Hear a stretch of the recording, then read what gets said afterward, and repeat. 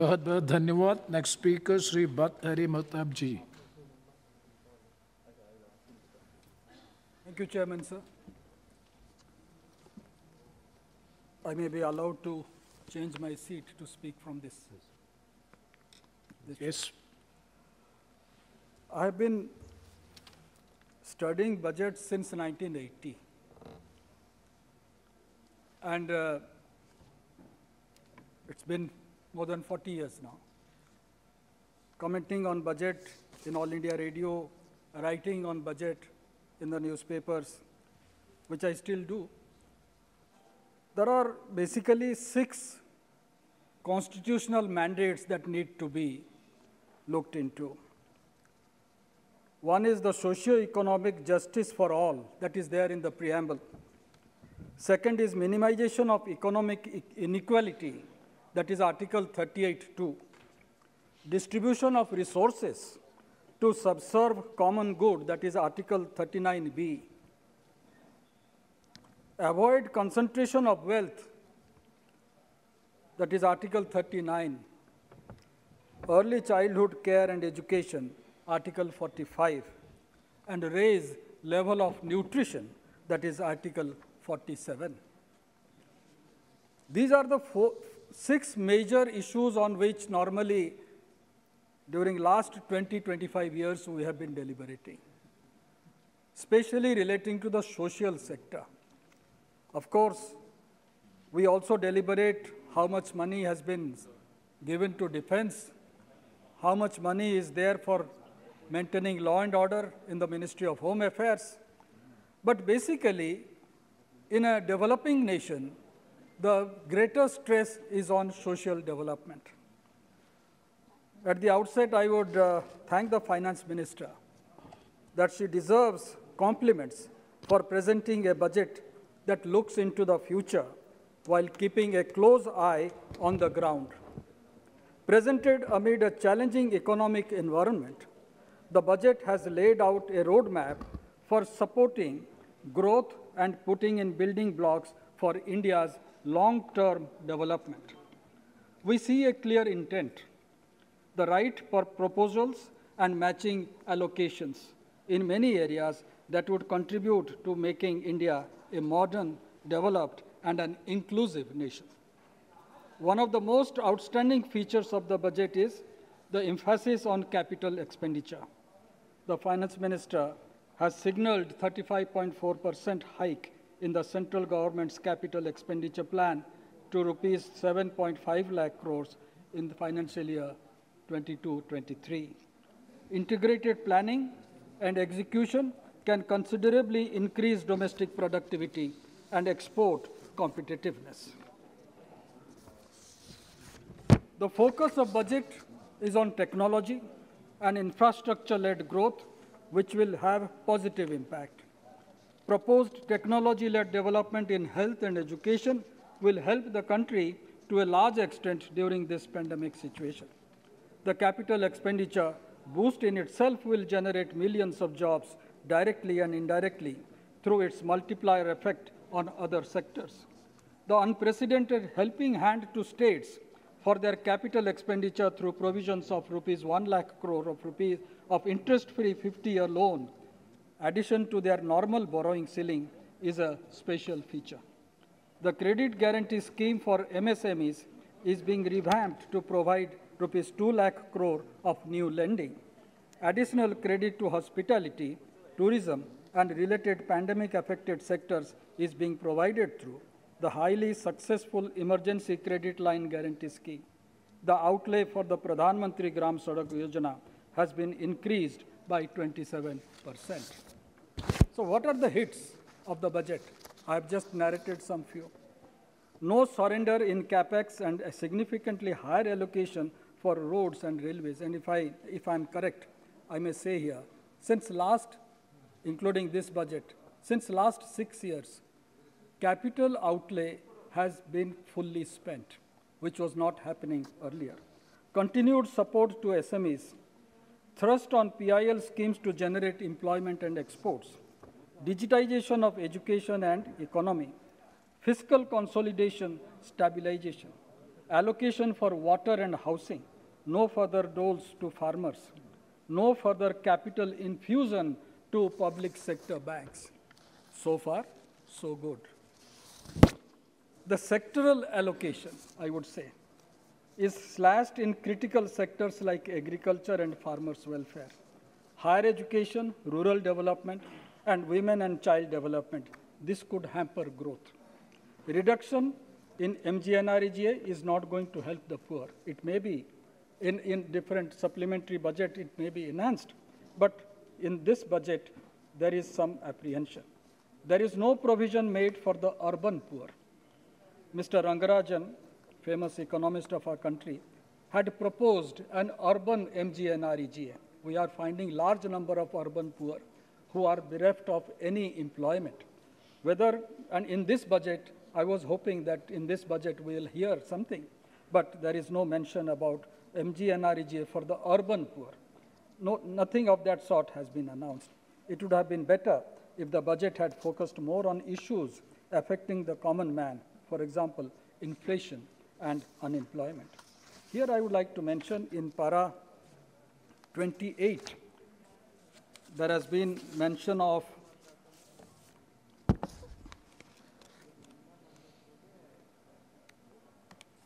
in agriculture where inclusive development has been mentioned. For the first time, I believe, for the first time, the finance minister has mentioned about procurement of food grains, of wheat and paddy.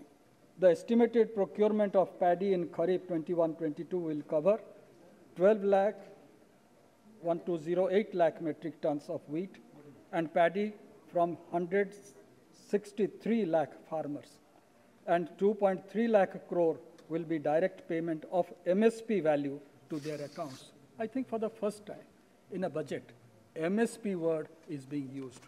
That's a good thing. But we in Odisha are at tremendous loss because already we are reeling through number of other issues relating to procurement by Food Corporation of India. Already there are serious issues of offtake by FCI leading to dislocation in paddy procurement. Further, reduction of food subsidy under NFSA will put farmers in serious trouble. This needs to be reconsidered.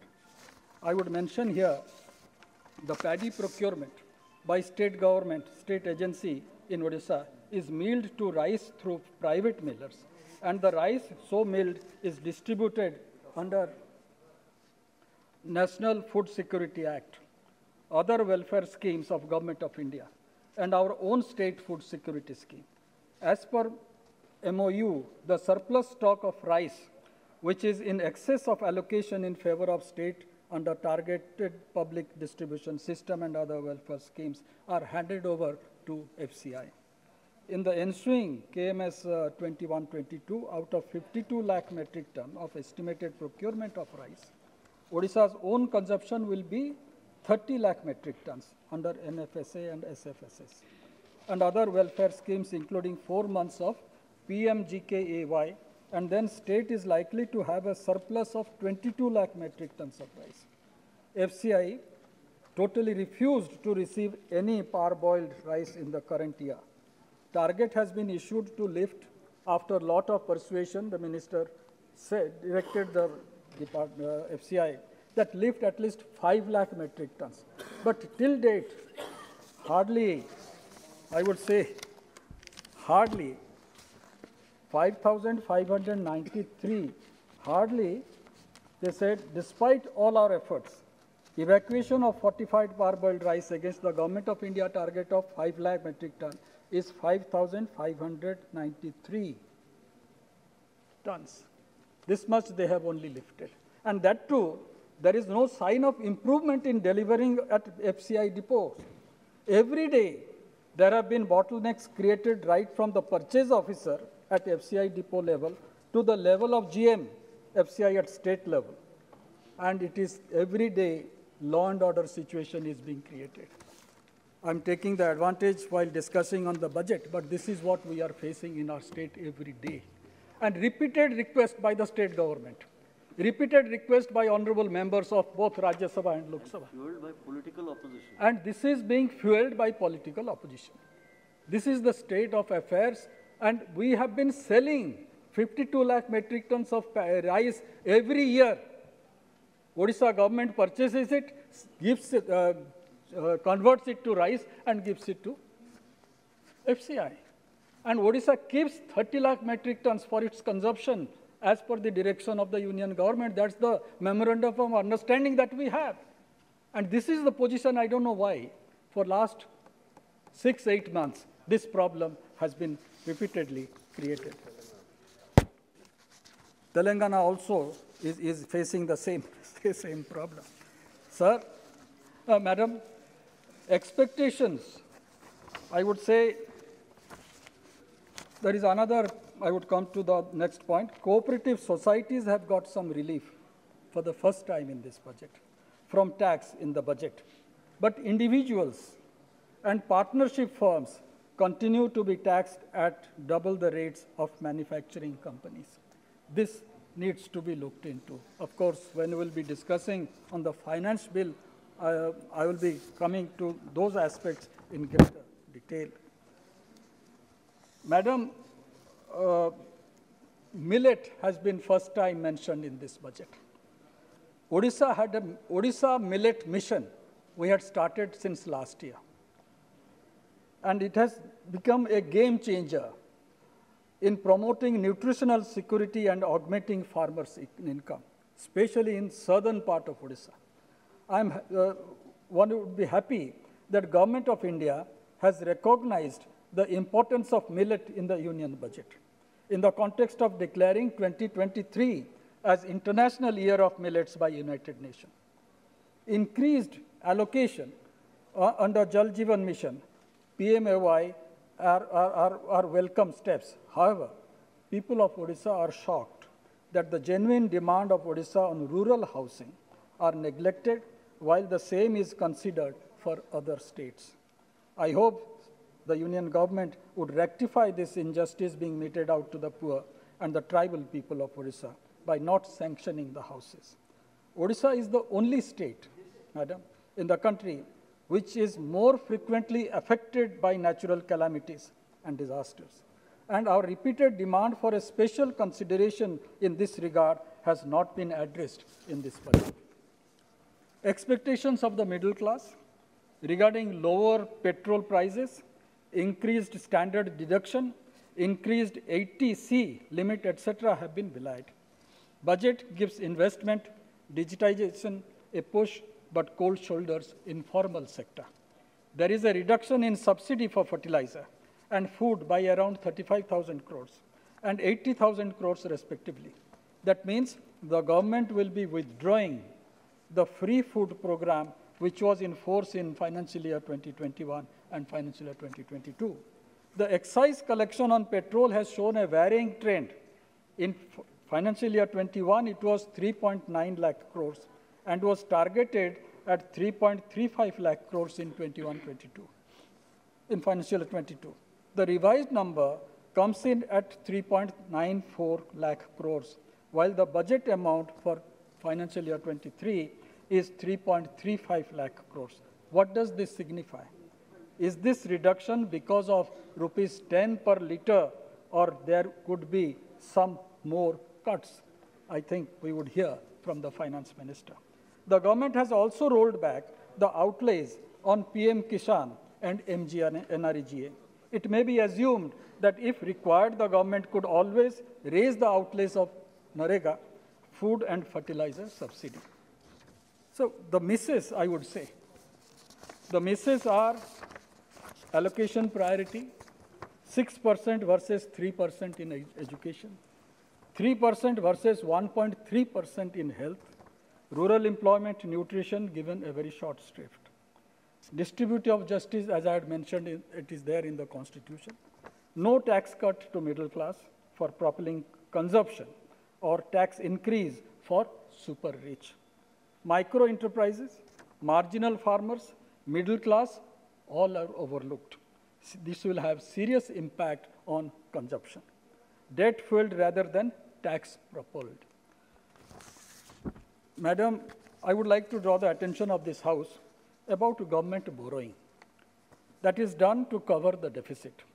Around 4.25 lakh crores has been drawn from the Small Savings Fund, that is NSSF, for the year 2023. Interestingly, for the 3-year period, that is 2021 to 22-23, the average withdrawal has been 5 lakh crores of rupees, which is very large. Finance Minister has bet significantly, ramping up capital expenditure to start a virtuous circle of growth. The strategy has obviously benefits its normal time, will benefit in normal times, but our economy is still COVID scared. Demand is weak, and capital assets have a long gestation period.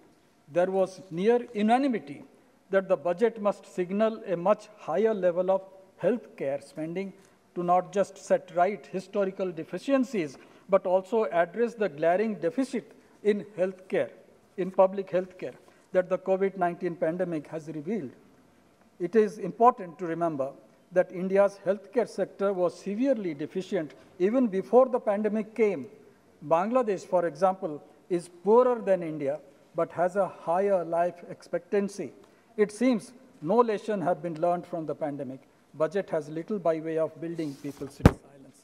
Madam, I'll explain on 2 aspects. There are a number of, we will be, of course, in month of March, we'll be discussing about demand for grants of respective ministries. But here I would like to mention on two specific departments. One is education, another is health.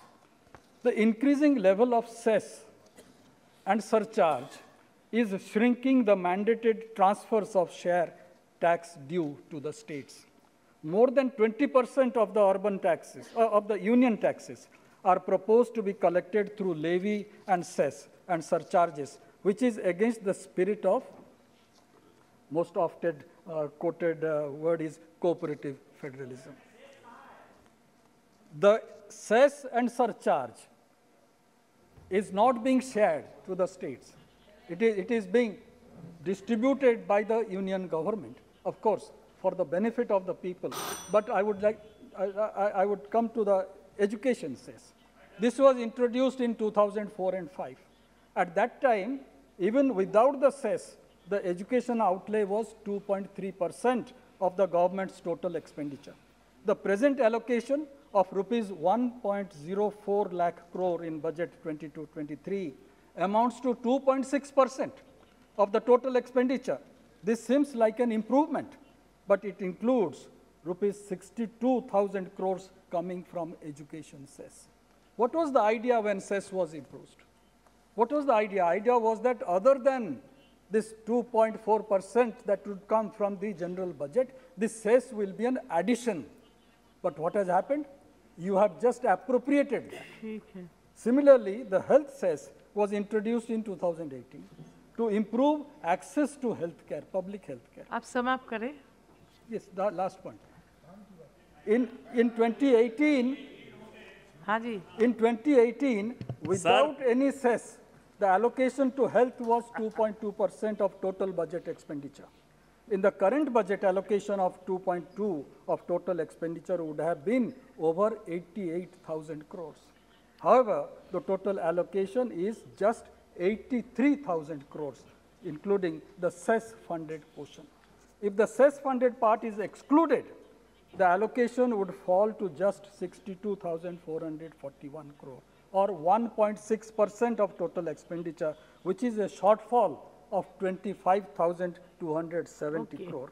Instead of using the cess to enhance existing spending, the government has used it to steadily cut down budgetary support for 2 important social sectors of health education. Please finish. Sir, Madam, the concluding remarks I have, overall, I would say, the budget has laid down the intent of the government to focus on the long term and create the right ecosystem for the overall development of the economy. It is now important that all stakeholders, and all means both private sector in a greater way, must align themselves and public with the government's vision, then only we can see a better nation. Thank you. Thank you. Sri Ram Shiromani Verma ji.